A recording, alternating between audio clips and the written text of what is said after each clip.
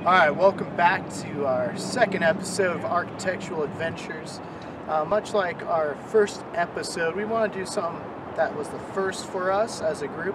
And so we're going to take you to our first out-of-state video.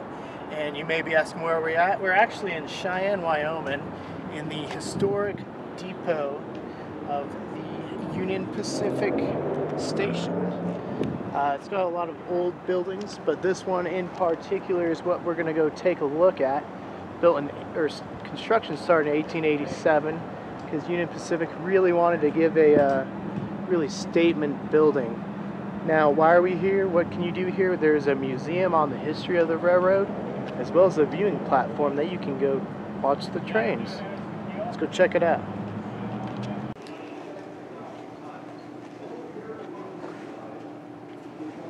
Alright, so we are in the museum now. Picture of Lincoln, which will pay off at the end of this video. You'll see some more. But obviously the Transcontinental Railroad was a big part of our history. That's really why we're here. Here's that Pacific, goes right through Wyoming where we're at right now.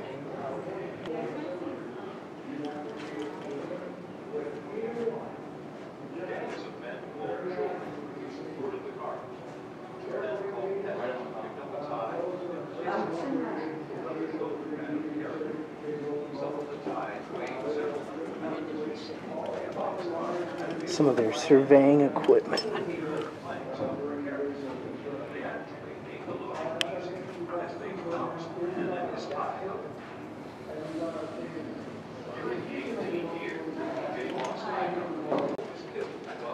That's pretty cool. Right. I like their setup here, huh? Got actual dirt and stuff. Just come right in.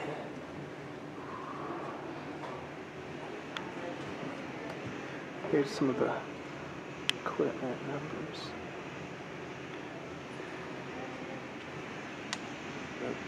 Yeah, so that's what we'd see today, all high tech. Right. Oh, look at these guys. Oh, what is that? Oh, that is a pyramid. I might just have to show you that some other time, right? It's pretty cool though. It's got a lot of old equipment that they found.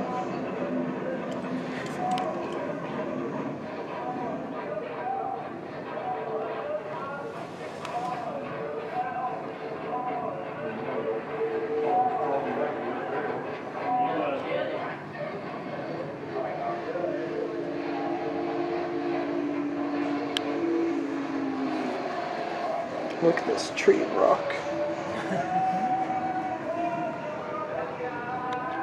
So, here's some construction photos, as you can see.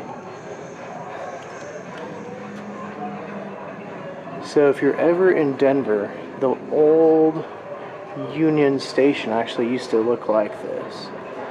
Until it caught fire and burned down, now we have what we got. But ours used to have a big old tower like that. Look at that, even an old little caboose. Don't see those anymore.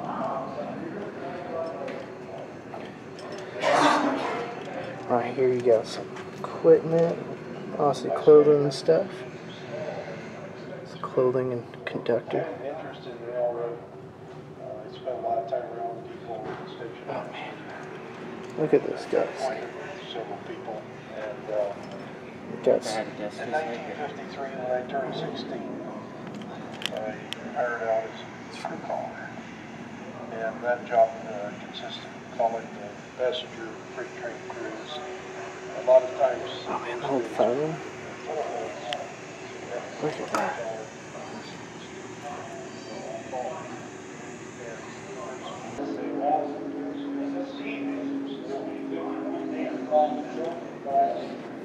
And she said there was a second floor? Yeah, an elevator. I didn't know there was a second floor. We'll find. Oh, look, Cooks.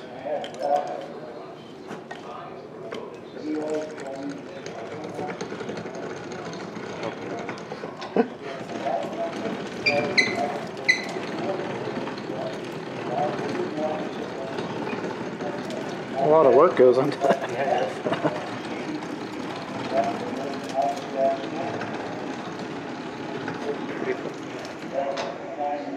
Also, he shows how all this is crated, coming out of there, the boilers into the hot air and comes down, air comes out. Yeah.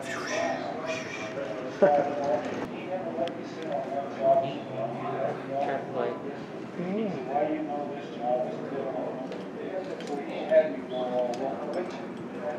You know, at the time, I left some good jobs. I liked the steam one.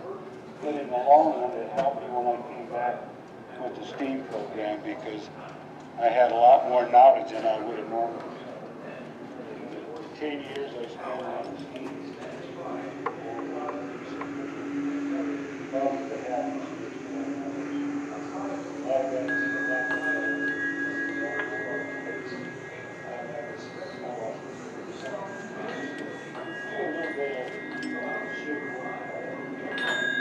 We get some very fine looking Chinaware. Now, with this, it reminds me a lot of the plates you'd see in like Titanic exhibits and stuff. Just really high class, nice looking. And it better be. You guys are on the tracks for a long time. Paying a lot of money back then.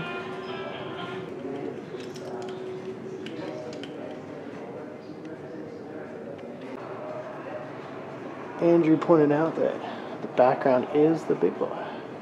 Look at that. That's pretty neat.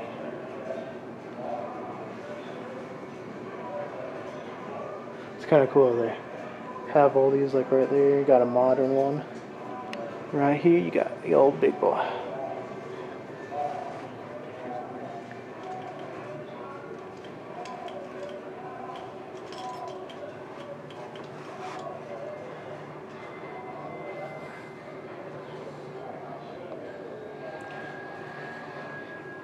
See, almost, it's kind of weird to think, but when you look at this, you're looking at ghosts in a way. Right? Just little bits and pieces. So when we say we're ghost hunting, it's not just for actual ghosts, it's for like really cool historical pictures and stuff. So yeah, there is actually a second floor, if I can get the glare away, which I didn't go to the last time, so this is me and Andrew's first time going to the second floor. Pretty neat. Right here you got some old railroad lamps and stuff, which I know my brother would like, so I'm definitely going to get some video of that. Look at that. And these are massive. Like, there's Andrew. You can see him right underneath them. I don't think people realize how big these are. Like, traffic lights are massive too. We're going to go this way.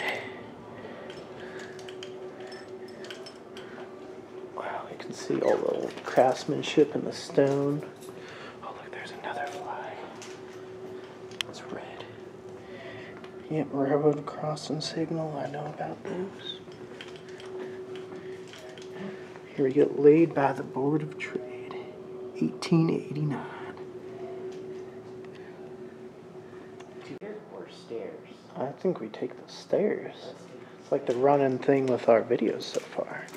Luckily, we're not going up 52 sets of stairs again. Maybe next year. Nice looking stairs. Pretty modern. Got lots of... Oh, this is all like the graffiti and stuff they find on the cars. Interessante. I guess there's a viewing platform up here. That's interesting.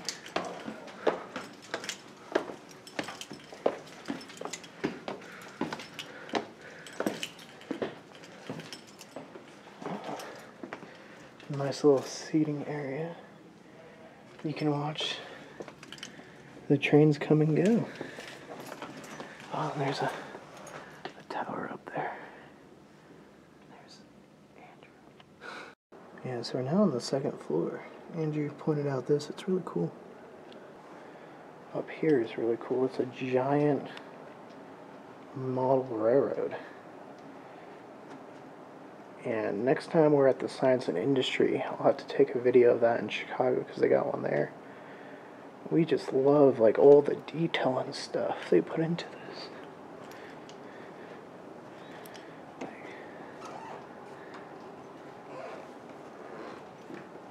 Gregory Street. Yeah, so all these are modeled off of actual places. These tracks actually look like they're functional tracks. Mm-hmm.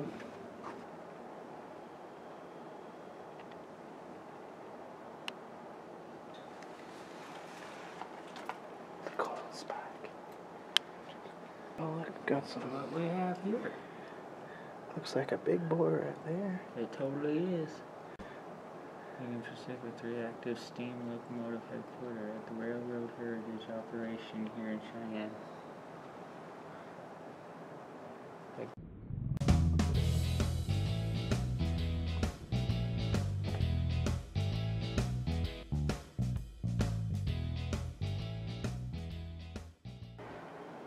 Yeah, so this one says Georgetown, which is kind of, if you've ever been, you know they got that Georgetown loop you can go on.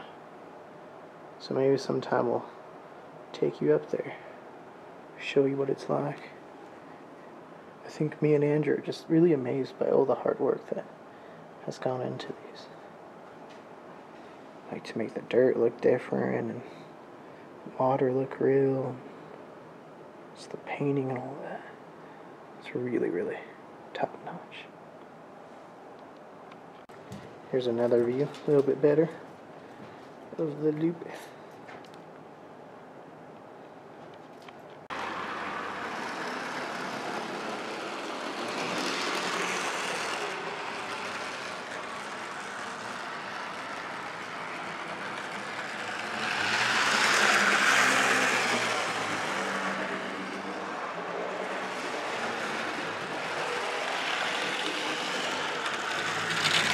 See, and they're taking some time out of their day to play some baseball.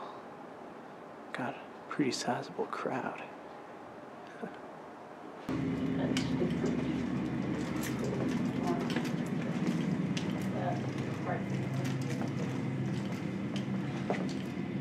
There goes Union Pacific. It's not going 80 miles an hour, but it's also got quite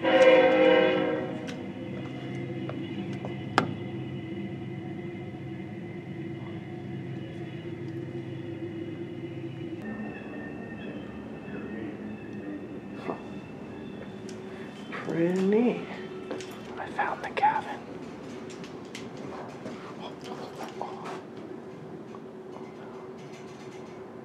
That's creepy. Man, it's shaking the whole building.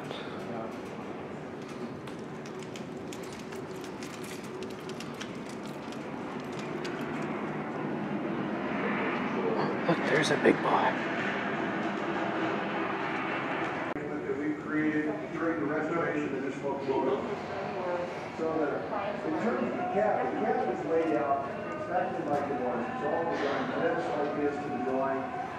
We made all the new cab deck and the cab floor just like we did with the 844 back when we rebuilt that.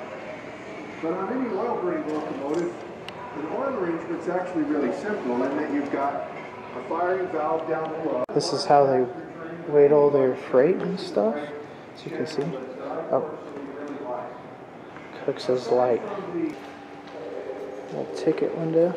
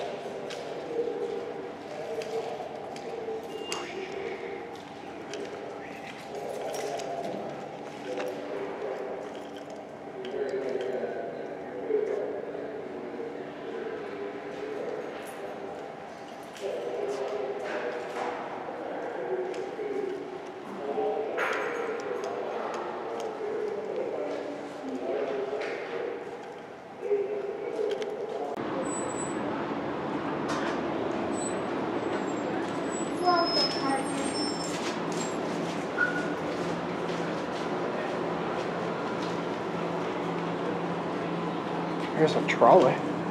Hey, neat. We ain't in San Francisco. I'm so used to seeing it in Castle Rock anymore.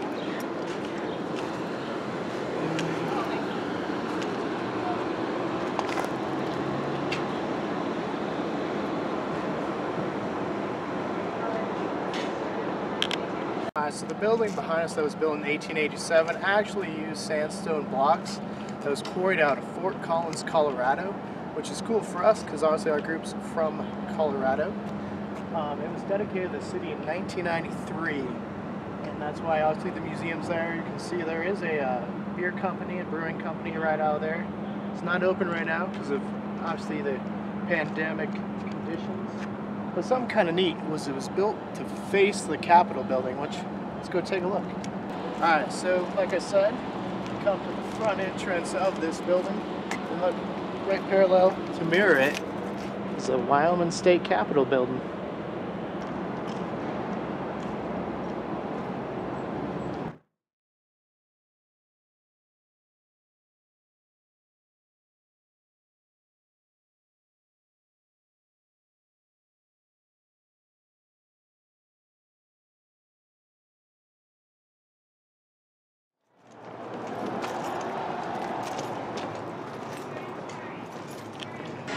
So now we're at 2 doors down.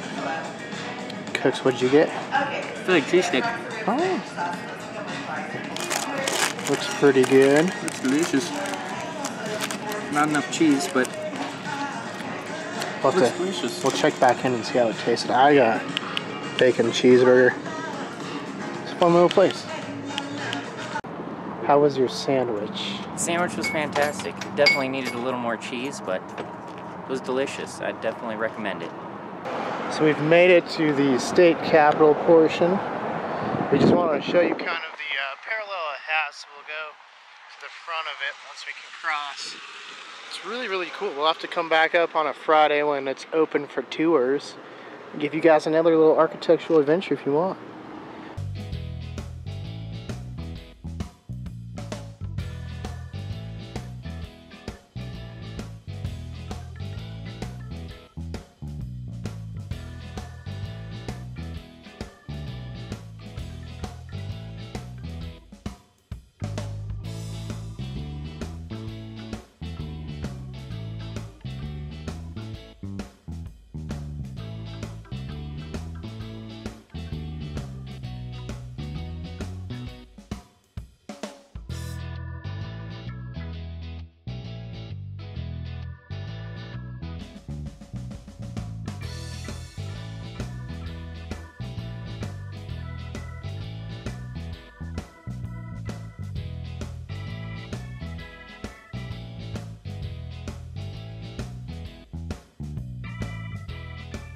So, Andrew, we promised them a couple little extra things, haven't we?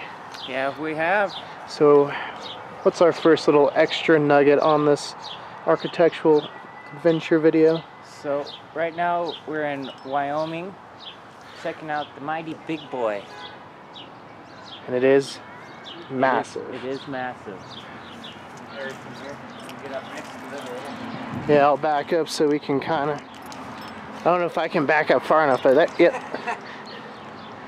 Look at that. Absolutely massive. It's the world's largest steam locomotive.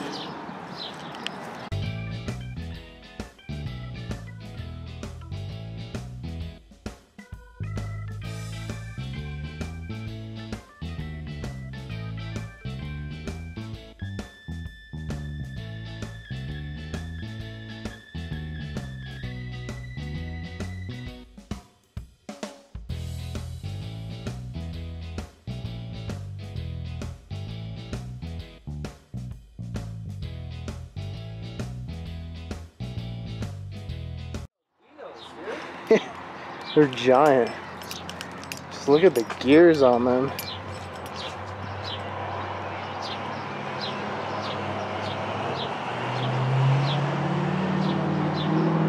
This thing had to have been so freaking loud. Yeah. Well, I know during Frontier Days, which they're not having this year because of the pandemic and everything, but they have one that runs. We'll have to come back up and see it in action.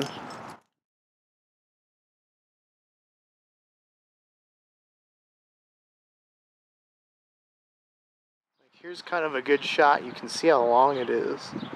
It's absolutely massive. It's 132 feet long. Weighs about 1.2 million. It's just absolutely massive. What'd you say it was? Cooks almost 250,000 or over 250,000? Yeah, it was 250,000. Jeez. It's one. 265,000. Yeah, so just to make sure we get all our facts right, they put this neat little sign here. And as you can see, yes, it's 1.2 million pounds, $265,000.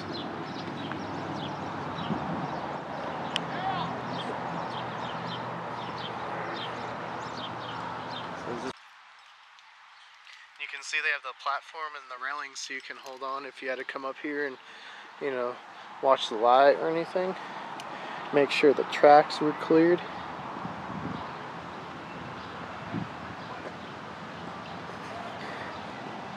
Yes, there's a lot of cottonwoods, so you're gonna see a lot of stuff flying in the air. It is not orbs. These are not cotton, orbs. just cotton. It's a fun little park though, and just to see one of these massive locomotives we thought would be cool to show you guys.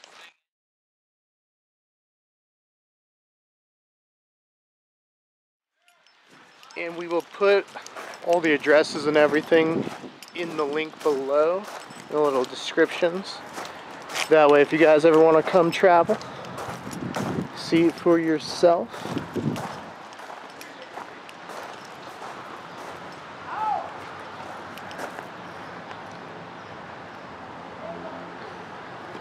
And it was by the Union Pacific is why this one was made. Kind of ties into the whole theme of our episode today. Man, can you imagine being that high up with this much power behind you? Oh man, that'd be fun. That would be fun. I definitely want to come up here for Frontier Days and just see one in action. I know one came down to Denver. Maybe I'll put some pictures of that in here. Good idea. But just to see this going it's amazing. Amazing some of the ingenuity we get to see on our travels. And so these have some cylinders that are about 24 inches by 32 inches. Just massive. Andrew was talking about the top speed. Andrew, what's the top speed of this? 80 miles per hour, 80 dude. miles. Like, I couldn't imagine how long it would take to stop this thing.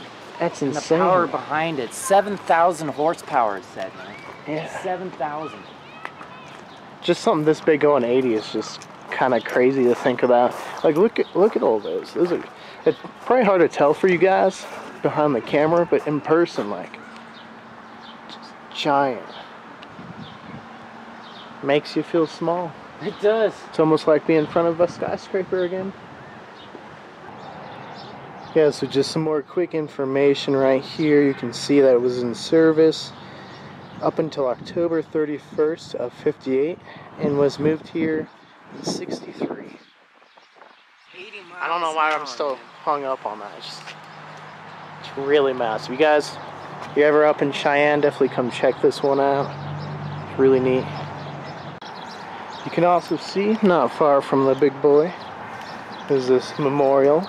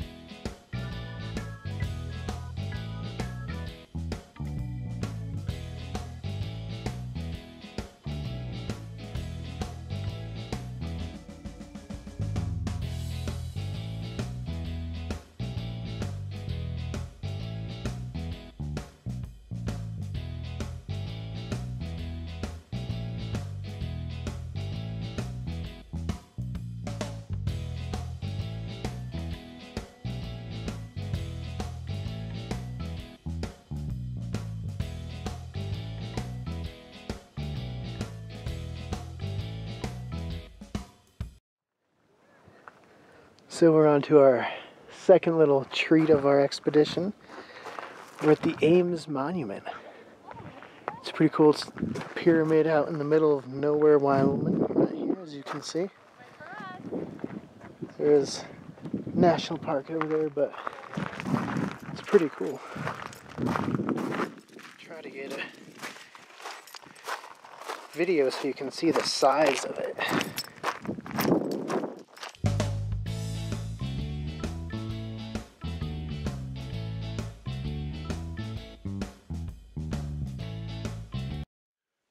Obviously dedicated Ames himself up there. At the very top, it is like a pyramid-shaped structure that was built from 1880 to 1882 using, like most good pyramids, the height and width of it are the same, so it's 60 by 60 feet. So definitely not the Great Pyramid of Giza, but for a lot of people might not know about. It's pretty neat. And that's where they would have put all the blasting caps to get these out of the walls. And so just a cool little stop. Maybe we'll come back up a little bit more history and do a actual episode on it. If you guys want, let us know in the comments below. So we said we had one more little treat for you, and as you can see, another little Abraham Lincoln. It's because we're at the monument for the Lincoln Highway. And they actually got this giant Abraham Lincoln statue in the middle of Wyoming. It's kind of neat. Put him down. Again, the statues in this monument's massive. Like, Andrew, go stand over there.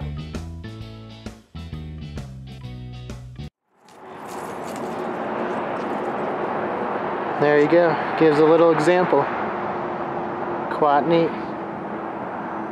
Anyway, that was our little trip up to Wyoming from Colorado. We thought it'd be neat to come up here because, like the Transcontinental Railroad connected, so did the Lincoln Highway, and Lincoln played a pretty big part in a lot of the things we saw today, so thought we'd come up and see this monument.